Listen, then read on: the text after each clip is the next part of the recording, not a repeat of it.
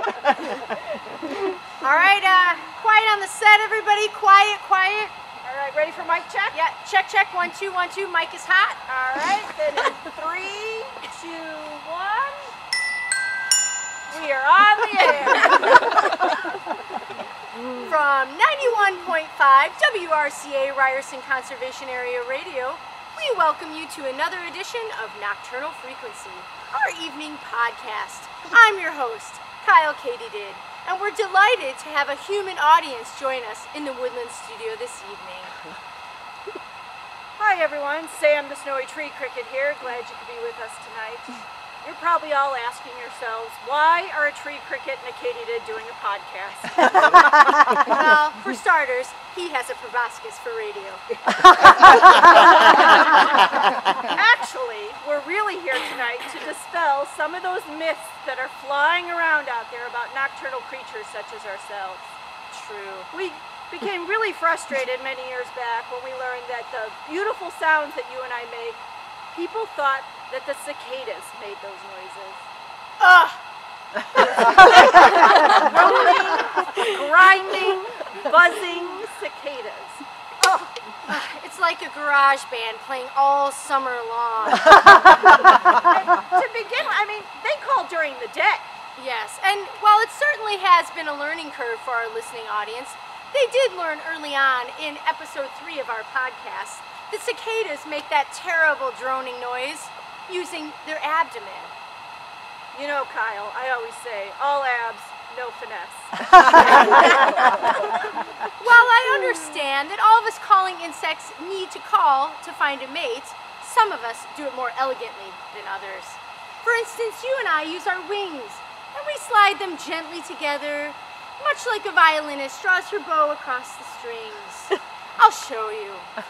Katie did, Katie didn't. Katie did, Katie didn't. Now you.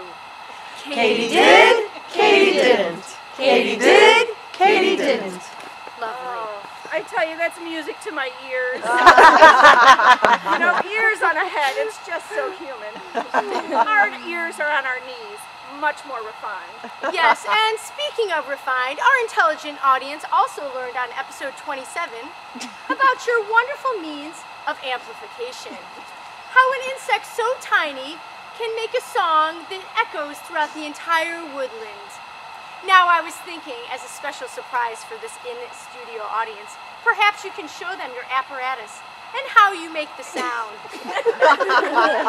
Oh, I don't think so. Oh, come on, Please. Oh, if you insist. Well, to create my symphony of sound, I raise my wings up into the air and blast my call through a hole that I've chewed in a leaf.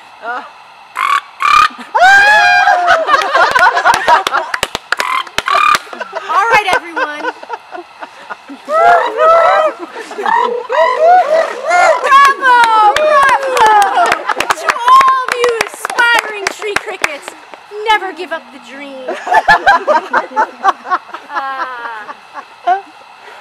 Well, I'm sure everyone was delighted by hearing your call tonight, and you'll be delighted by the topics we have on this evening's show. So let's get started. All right, our first question tonight comes in the form of a tweet from Nighthawk 2015. Longtime listener, first-time tweeter. It seems he's got some competition for the nighttime insects that he loves to eat from some furry flying critters. He asks, could these be bats? I thought that they were blind. And don't they eat blood? Please advise. Ah, yes, common question on the show. Well, Nighthawk 2015, you are right. The critters you are speaking of are, in fact, bats. And our local bats love to feast on mosquitoes and moths and never eat blood, not even on Halloween. And while they can see, their eyes are not as complicated as mine. But they choose to use their ears to find their food through something called echolocation. Echolocation, excellent topic tonight, Kyle. One of my favorites. I know. You know, echolocation, it's kind of like playing a game of Marco Polo with your dinner.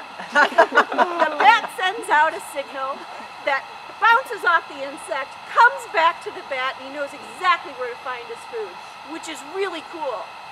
Unless you're a nighttime flying insect like you and I. Yes. Well, we have a reason to be afraid of bats because we might become their dinner. You, as humans, have no need to fear bats at all. I couldn't agree more, Kyle. I mean, bats do much more good than harm. Why, what's not to love about a critter that can eat up to 1,000 mosquitoes in a night? So, Yes. Nighthawk 2015, nothing to fear from our local bats, except maybe a little extra competition at that nighttime bug buffet. Yes. Now, our next listener is sending me a text from the 847 area code, and he writes, all of my 4th grade friends tell me that the daddy long-legged spider is the most venomous spider in the world. But its fangs are too weak to penetrate the human skin. Should I believe them? I haven't seen this topic on Wildcrats yet, so I'm not sure what to think. Well, 847, I think you're up past your bedtime. And you shouldn't always believe everything your friends tell you. That daddy long-legs you're referring to is this guy right here, also known as a harvestman. Yes, and this is not even technically a spider. And this eats dead plants and bits of animals for its food. They don't even have fangs or venom. What do the Wildcrats think of that? Well, it's been a very inspiring conversation tonight. And I think we have time for one more question from our listening audience. So what's on the horn, Sam? Something new coming in I've never seen before. It's called a Snapchat from Stan the Snapping Turtle. He sent in a picture of a great horned owl, and he says, took this picture of the wisest creature in the forest today. Well, let's show the audience the picture. I can't. Why not? It's gone. What do you mean it's gone? I don't know, it disappeared. Wiggle the mouse I a am little wiggling bit. the mouse. Sorry for the technical difficulties. These wireless mice. How we out in the woods after the show. Maybe he's just really well camouflaged. I don't know. Yeah. Okay, well, folks, we're back. And the myth of the wise old owl is a long-standing one. And humans think that the owl is wise because, well, they think he looks like a human, wearing glasses.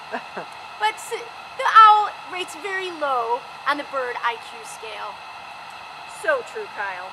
You know, they've got a lot going on in that head, but it's mostly to help them catch their food. Those big eyes for seeing well at night, and their excellent hearing for finding food. Why, they can hear a mouse squeak up to 3 football fields away.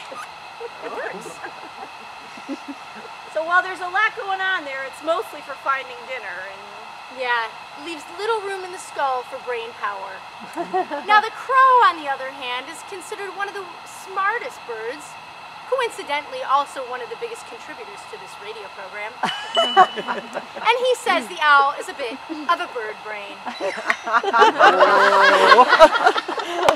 well, that sound tells us it's just about time for us to start our nightly symphony. We've Yes. come to the end of another episode of Nocturnal Frequencies. Yes, and we invite you to listen in tomorrow night when we discuss the riveting topic of flying squirrels. Do they really fly? From 91.5 WRCA Public Radio, we thank you and wish you good night. And we're out. Yay.